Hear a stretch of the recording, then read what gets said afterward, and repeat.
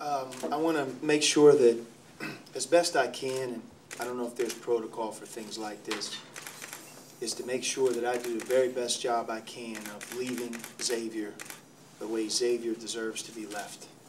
And I cannot say enough good things about this place.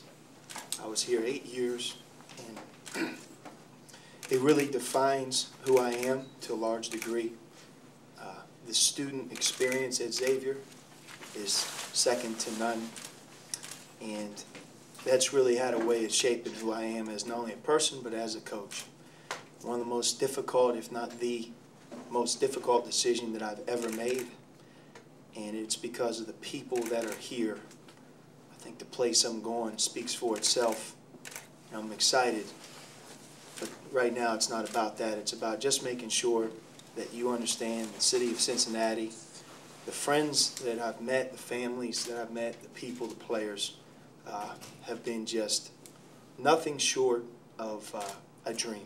And it's, having said all that, I know I'm the guy that's leaving, but don't think for a second that it's fun to leave. I'm all of a sudden waving goodbye. And it's not that easy. And I love our players.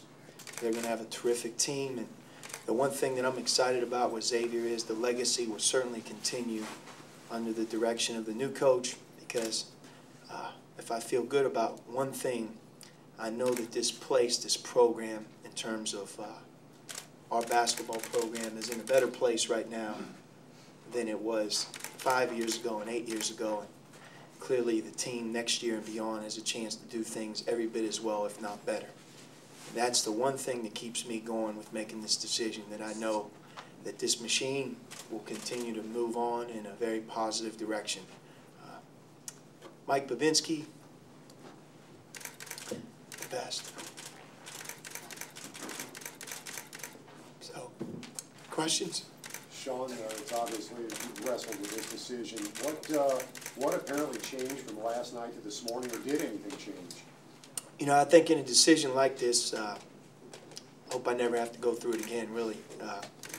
You go back and forth. And you know, I certainly have an incredible opportunity to do things in my own life and family that weighed heavily. But process didn't swing that much, other than just I really tried the best of my ability to be honest, follow my heart, keep Mike Babinski involved on this end, and obviously the University of Arizona as best I could on their end.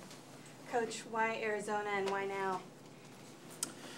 Well, I don't want to talk too much about that. You know, there's going to be a press conference down the road, but I would never leave Xavier unless it was a place that I really felt you could win a national championship. And when I mean that, I don't want to say you can't win one here, but a place that has done it before, and a place that has had that quarter of a century worth of excellence stamped to it.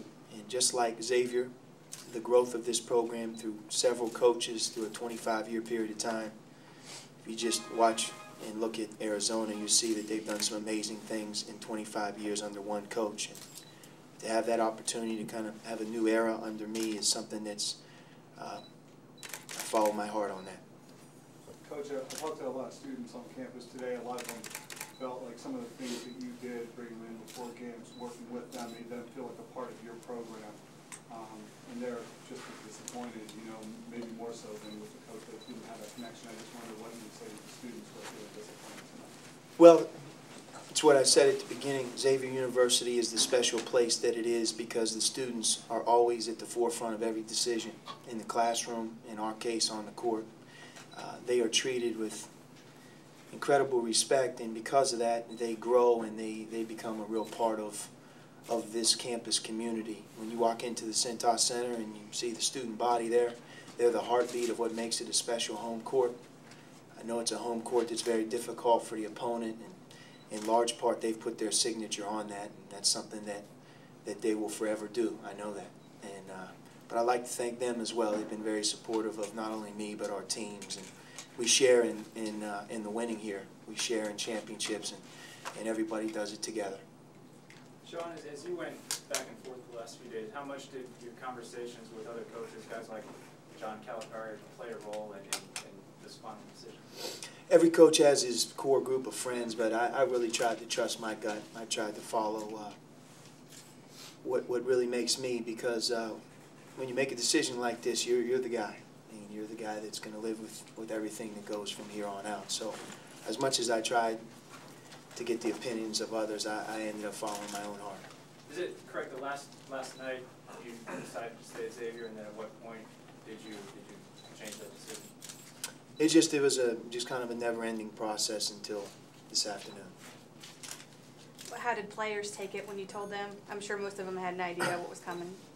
Yeah, I think each one of them is dealing with it internally. You know, they all have different personalities, but those guys know they're at a great place, and they know because they're at a great place, they'll be well taken care of into the future.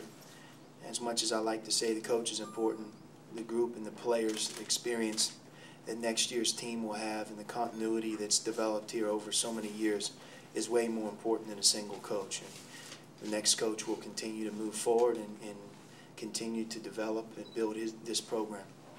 You mentioned, talk about the next coach. Would you recommend or like to see somebody from the current staff maybe move right in? You know, it's probably out of my boundaries. I think the world of Chris Mack, and I know Mike Babinski and Dr. Kusha and everybody here will make a great decision as best they can. And, you know, for me to comment on that is probably not the right thing to do other than what I said. But I certainly have a lot of faith and confidence in Chris. He's an excellent coach, and he'll be with me if he's not here. One more question. Coach, what was the single hardest part of this decision?